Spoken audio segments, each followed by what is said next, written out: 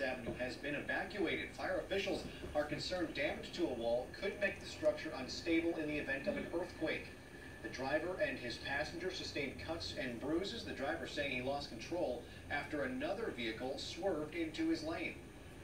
I swerved and I tried getting back into my lane, and all hell broke loose, and then my car just spun out, and you could see the skid marks, and then went flying into the wall. Gonzalez says the driver of that other vehicle took off after nearly colliding with his. A structural engineer is now evaluating whether the building is safe to occupy.